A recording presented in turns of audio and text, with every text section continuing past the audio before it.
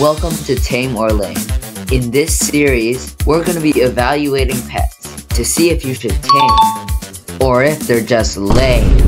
And we're going to be spinning a wheel to decide which 3 pets to test. Let's get started. Welcome back to Tame or Lame, guys. Today we're going at it again, but we actually have 2 special guests today. I'm actually thrilled with how this series is going. I like every single episode. It's been fun to do, and the series has gained a little bit of traction. So today, it's gonna be special. We are going to have David and KXT Gaming join in on us today and give us some pet ratings. Now, this is actually cool. I want to get this series out more, so be sure to drop a like down below and let's get started. So how this is gonna work is I am going to give the first pet rating because we do 3. David is gonna give the next, and KXT is going to be right after. And then let's see if we can get a tame or maybe 2 tames to do a battle in the duel stadium.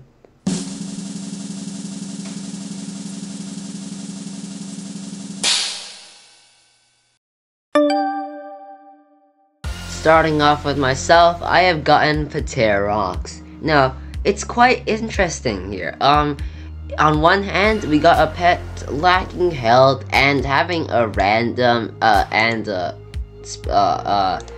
other spells that aren't the greatest.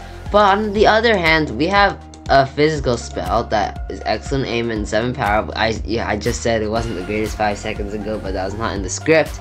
And Whirlwind, one of the best physical spells in the game.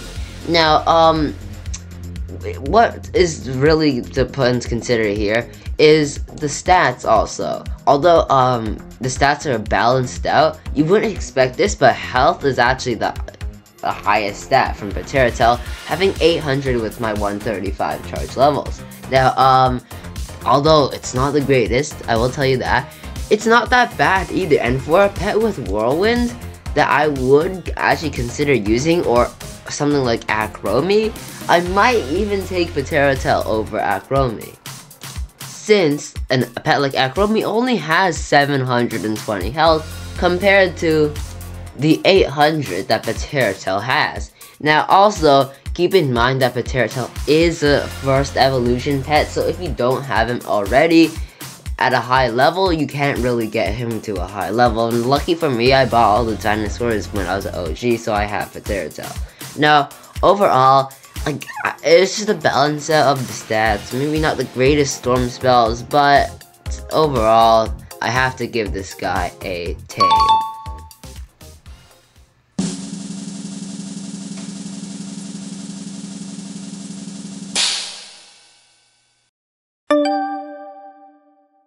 So here is Jabrella. Its stats are a little padded because it's on 1 charged level, but you can see its spells. It has Flicker, Spark Storm, Bubble Burst, and Flood.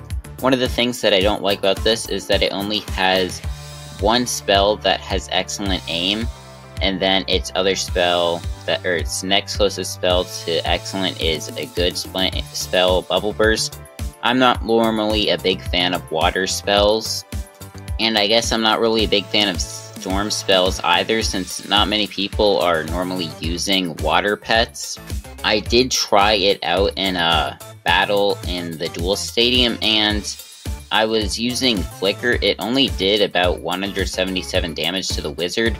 I definitely think it would be a little better if it had at least 1 physical spell that could actually do some good damage to the wizard, like at least 200. One of the things I will say is good about it is it does have a pretty good speed. 580 is normally going to be pretty good for speed. Comparing its health to some other pets, it doesn't seem like it has like a super high health. Maybe it's around average, and I'm not really sure what the average defense would be. I think this isn't great though. But actually looking at a few more, it does seem like it's probably about average, but I don't really think defense matters. I've never really cared about it. Overall, I would say that you could just leave Jabrella alone. I don't think its spells are good enough to make it good for PvP, so I'm going to say that we should just leave it alone because it's lame.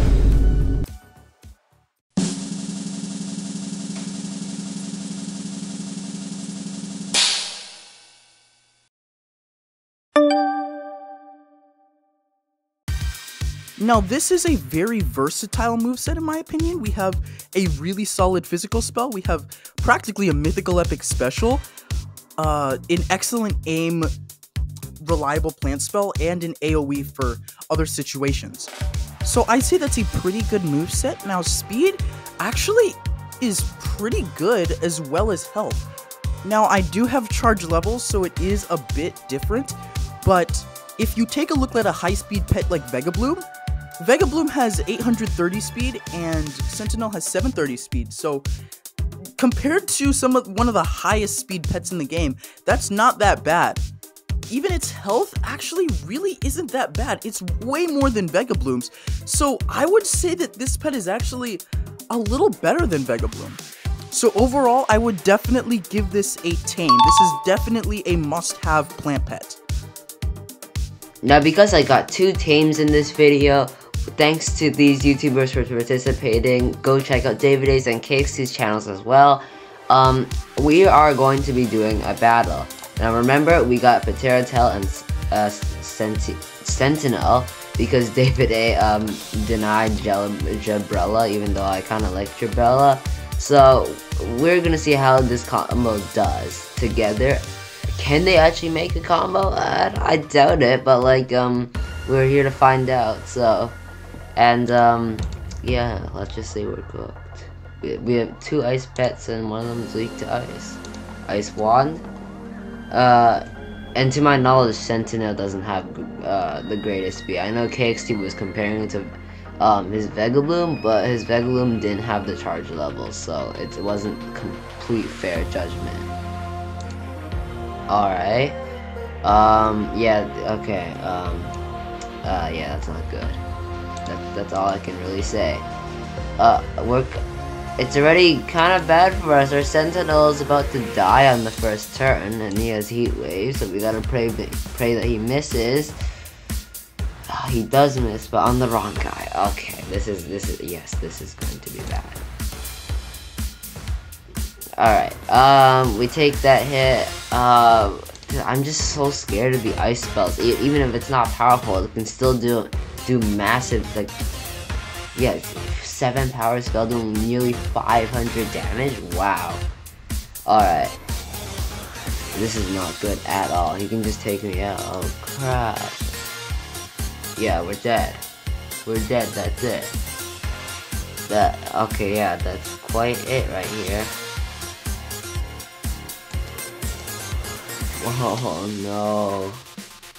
Please do an AoE instead. No. Oh my god. Alright, I mean, the good thing about this guy is he has Whirlwind. It's not gonna do anything though. Like, you see what I mean, bro? Like, this is my luck right here. Top 5 my luck moments. But yeah, we're screwed. If we had taken him out, we might have had the chance, but no, we don't now because he has more speed and he has Frost Spear. And Frost Spear. Wait, can Frost Spear take me out? I'm pretty sure Frost Spear can. 570. Pterodactyl, does he have good defense? Oh, okay.